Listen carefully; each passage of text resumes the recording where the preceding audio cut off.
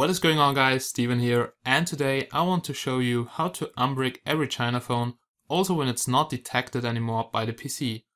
Now for this you're gonna need your phone, an USB cable, a computer with Windows, your factory stock ROM or a backup of your stock ROM, or a 100% working similar ROM.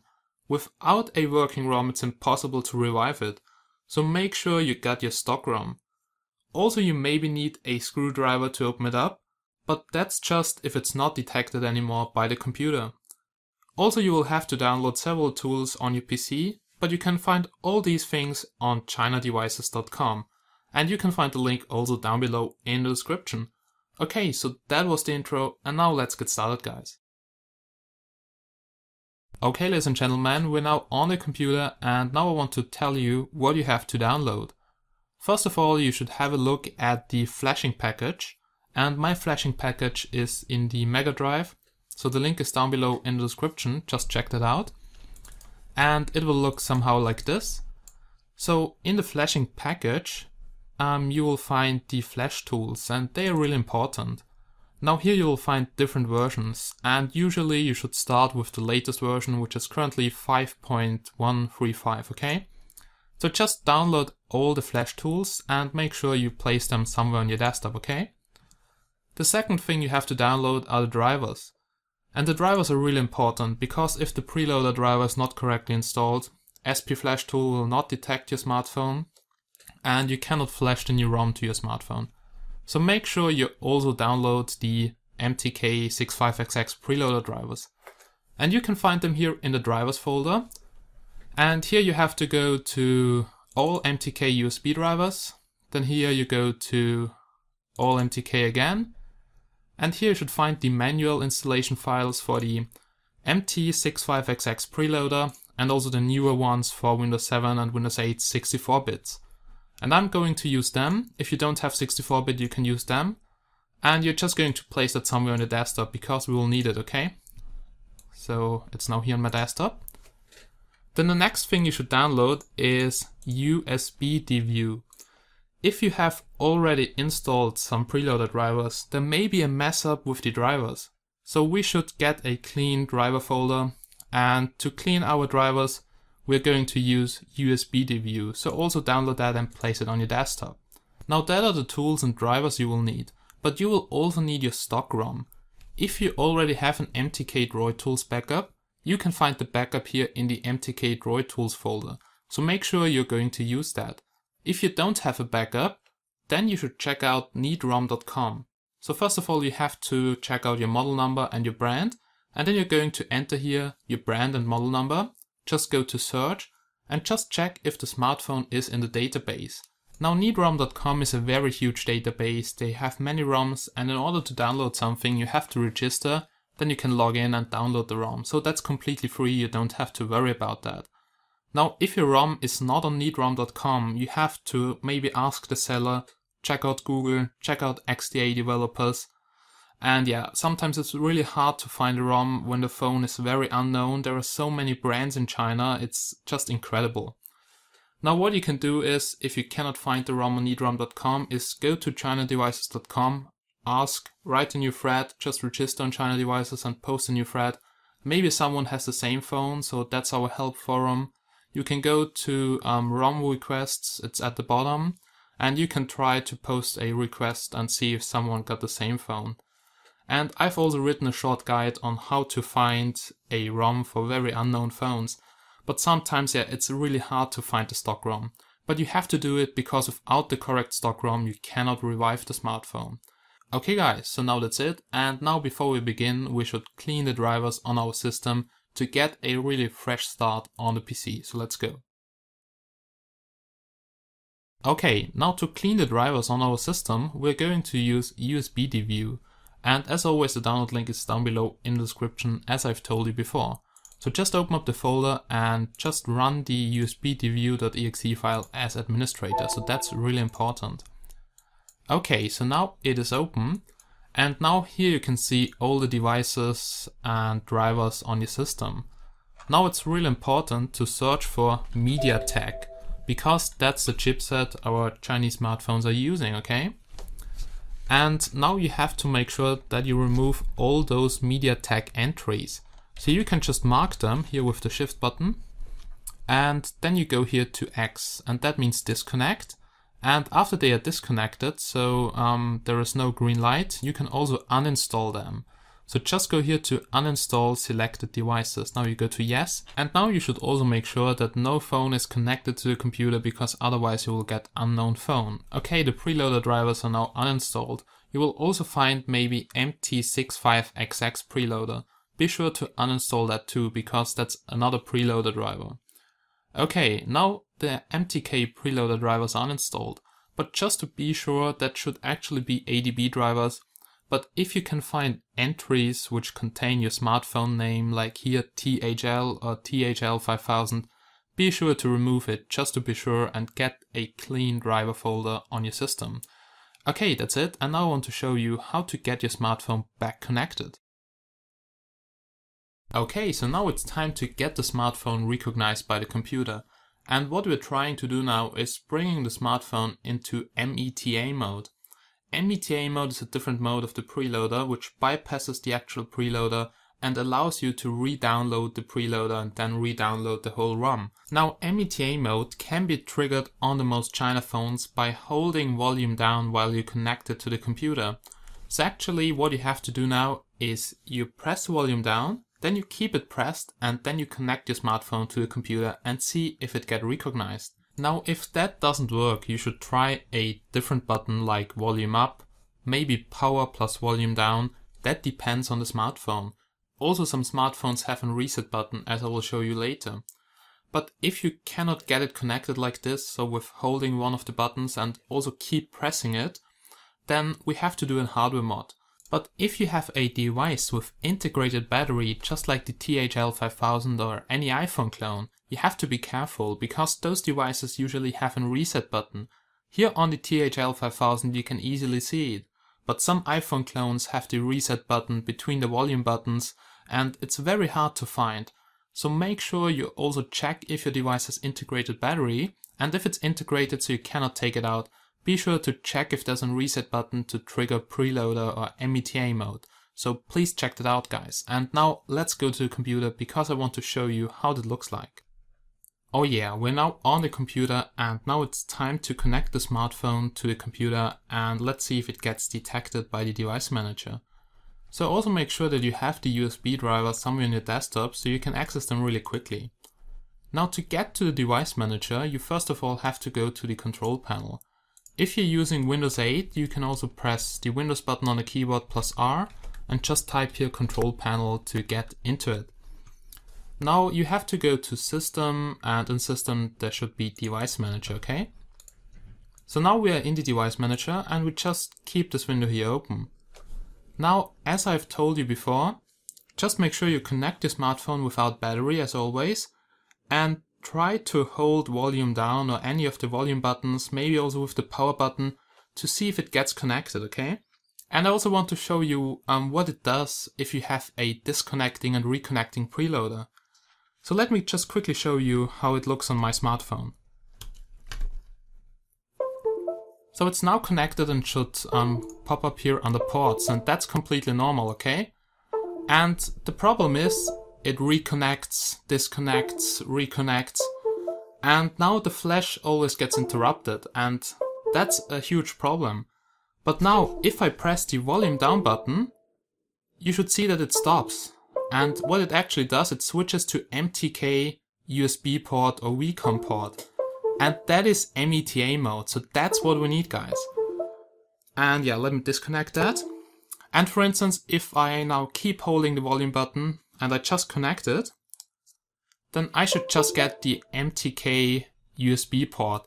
And now we're good to go, and now I can actually flash the smartphone because the MediaTek USB port stops after time after downloading the preloader, and then you can download a new preloader and also download the whole ROM. Okay, so if you cannot get it back connected like this, then you also have to do a hardware mod. And you also should install the USB driver. So let me quickly show you how to do that. Now, after you have connected the smartphone and after you can see it in the device manager, you have to quickly right click it. So you will get update driver software. I don't know why, but my mouse keeps freezing when it reconnects. And then you go to browse my computer for driver software. And here you go to browse. And now you point to the folder which contains the drivers. For me, it's here on the desktop, new inst Windows 7 8. And yeah, I'm just choosing that folder here. Oh man, the mouse keeps freezing all the time. That's so annoying. And I have here the AMD folder, so the 64-bits folder, and I'm just using this and it says here up to date. Now, if you get that or if it does not install the driver, you have to go back. And you just go back by clicking here at this arrow, and here you go to let me pick from a list. And now here you go to have disk. And what you have to do here is choose the in file manually. So you actually just go into the driver folder and here choose the Android in file. And yeah, it should be in the main folder, so sorry, it's right over here. And then you go to OK. Now you may get a list and here choose the MediaTek 65XX preloader. But you also may get this drivers not signed. And if you can see that, it's really important to disable driver signature enforcement. There are a lot of tutorials online on how to do that on Windows 7 or Windows 8. But it's important to do it because otherwise the driver doesn't get installed. And that's also the problem with the automatic driver installation, because sometimes it says correctly installed, but actually it isn't installed. So please do it manually to get the best result. And now let's have a look at the hardware mod. Now this mod is just for smartphones which cannot get into META mode by pressing any buttons and which can't get a stable preloader connection. Now you have to disassemble your smartphone until you can see the mainboard. What you also need is a cable or something to bridge two very small contacts. And I'm just using here my multimeter in continuity mode, and so I can also bridge two contacts on the mainboard. So that's actually pretty easy and also pretty safe. But just make sure that you use continuity mode on your multimeter, so you have to switch it until you can see something like this. And if you now bridge your two contacts, then you will hear a beep on the multimeter, and then you know that's correct. Okay, so now you can actually bridge two contacts on the mainboard. But now we have to find out which contacts to bridge. So we have to find the test point on the mainboard and we have to bridge it with ground. So we're just going to ground one of the test points, but you don't know which test point because they're not labeled. Just make sure you connect them to ground, which should be labeled, and don't connect anything which is called plus or VBUT or anything to ground, because then you will short something. So just make sure you check all the unlabeled points here, which you can see in the upper corner, and we're going to brute force now which point the test point is. Now I just did it this way. First of all, you should connect the smartphone to the computer using the USB cable. You can see it right over here. And that makes sure that you know was it the correct contact or not when you bridge it, because you will see that the MTK USB V-COM port pops up in the device manager. And now you have to find the ground point, which you can see right over here. It's labeled with GND, that means ground. And yeah, here we'll also see VBAT or something or plus. Please don't short the contact, so don't connect them to ground. Now just go through those golden points here. Now you just have to connect one after each other to ground until the MTK USB V-COM port pops up in the device manager. So let's just put one end of the cable to GND and the other end of the cable goes to one of the test points. And when you can see the MTK USB V-COM port, you have the correct point and you can stop, okay? And it's some kind of brute forcing, so I'm not sure which point it is. I will just start with one of the test points here, just ground it. If it's not the correct point, I will just go to the next point. And actually I found out it's the golden test point, which is very close to the volume rockers. So I think it's somehow connected, and that is also why the volume down button triggers the META mode. But that's only on newer phones. On some older smartphones you may have to find another test point, and you can also solder bridge that point. So you just solder that point to ground, but after the flash you have to remove the solder bridge because otherwise the smartphone will not boot. So if I now ground the point, it pops up as MTK USB V-COM port, and I'm ready to flash the smartphone, and now I'll show you how to do that. And what I forgot to tell you is when you have a device with integrated battery just like an iPhone clone, you may have to desolder the battery in order to flash it correctly, because I've had serious problems, for instance with the Neo M1, to flash it and unbrick it because the battery is integrated, so I had to remove it, open it up, and then it worked. Okay, so now let's have a look on how to flash the smartphone. Now to flash the smartphone you need the stock ROM and the flashing tool, and your smartphone has to be properly detected by the computer. Now first of all you should check out the flash tool folder, and we're going to start with the latest version of SP Flash Tool, which is currently 5.13 or something, okay? Now be sure to run it as administrator, that's really important, okay? Now you will get there is no scatter file or something, just press the OK button and wait until it has opened up. Now you go here to scatter loading, and now you have to browse for your stock ROM folder, and in the stock ROM folder there should be the scatter file, okay? So where is it? Desktop, stock ROM. And here you just load up the scatter for your smartphone. When everything is correct, you should get here a list where everything is ticked, and also there should be a valid path for all the images. Now it depends on what you have done before you have bricked the smartphone. If you flash the wrong preloader, then you first of all should flash the preloader and then download the rest of the ROM. So first of all you should untick everything else except of the preloader, and then you flash the preloader, then you get a working preloader again, and then you just download the rest of the ROM manually. Also it is maybe good to format the smartphone. If you go here to the format tab, you just choose here auto format flash accept bootloader. But only do that if you get a PMT error or if all the other things which I tell you right now do not work, okay? First of all, we try to download the ROM. And for instance, let's say I have flashed a wrong ROM including the preloader. That means the preloader may be broken. Now you check the preloader and you point to the preloader here, which should be in your stock ROM folder, okay? So it's right over here. And now we're going to download the preloader. So just hit the download button. And now you have to connect the smartphone like you did before on how to get META mode, okay? So I just keep pressing the volume down button, and now I connect the smartphone. So it should now be detected by the computer, red bar, MediaTek USB port. Now it disconnects and the preloader comes back and the preloader gets flashed. So now the preloader should be back working, and we can check that really easily. So now if we reconnect it, the preloader actually should be in the device manager, and maybe it also stops disconnecting, okay? Okay, so in this case not, but the preloader is back and it's working, and now we can download the rest of the ROM. So what you do now is you uncheck the preloader and you make sure that you check all that stuff here. Sometimes it's not needed to flash cache and user data, but after format you have to flash them because otherwise you will get a boot loop, okay? Also after the flash, if you have a boot loop, check out my boot loop tutorial. You should go into the recovery and wipe cache and user data. There may be a problem with that, okay? So you just tick all that. Now you hit download again and connect the smartphone normally. There we go. Now you don't need to hold volume down or something because it gets detected as MediaTek preloader.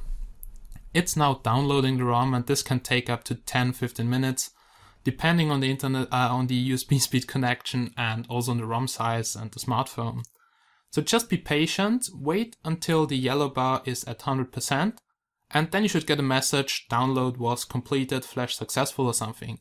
So we'll just do a cut right over here, and after that we will continue. Okay, now after the flash was successful, you should get here a message, download okay. You can close that. You can also close SP Flash Tool, and now you can disconnect your smartphone. Just before you reboot it, make sure you reconnect the battery, because otherwise it won't boot. And if you have solder bridged the contacts on the mainboard, be sure to remove that bridge, otherwise it won't boot too. Now there is a possibility that you are stuck in a boot loop. That means the boot logo keeps looping and you can't get into Android. Now what you should try is go back to the SP Flash tool and format the whole flash except bootloader. That means it will keep your preloader, it will clear your flash, and then you just re-download the ROM.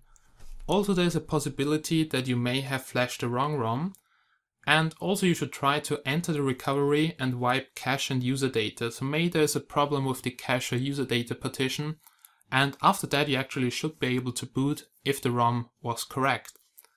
Now if you get an error in SP Flash Tool like 4032, usually means wrong ROM. Something which is 8032 or something is usually a driver issue.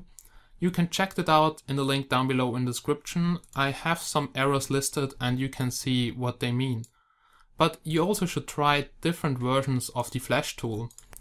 And do it like this, so start with version 5 and then you go back until 3.1 or something, okay?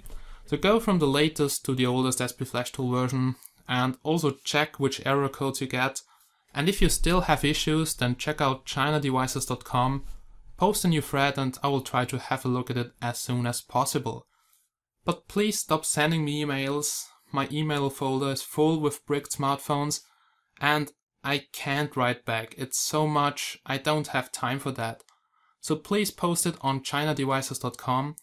And I and my team will try to reply as soon as possible. So it's a big community, we are growing, and please check it out. And yeah, that was my tutorial on how to unbrick every China phone. I hope I didn't forget anything, but I'm pretty sure that you can revive your MTK phone. I have flashed about 150 smartphones, and only one was really hard bricked because the motherboard was broken. But I could get back all the smartphones. So don't lose your faith, just be patient, chill out, drink a beer, grab yourself a cup of coffee, read the tutorials, watch the video all over again, and I'm pretty sure that you can get your smartphone back to life. So as always guys, thanks for watching and I hope to see you again in my next videos. Bye bye.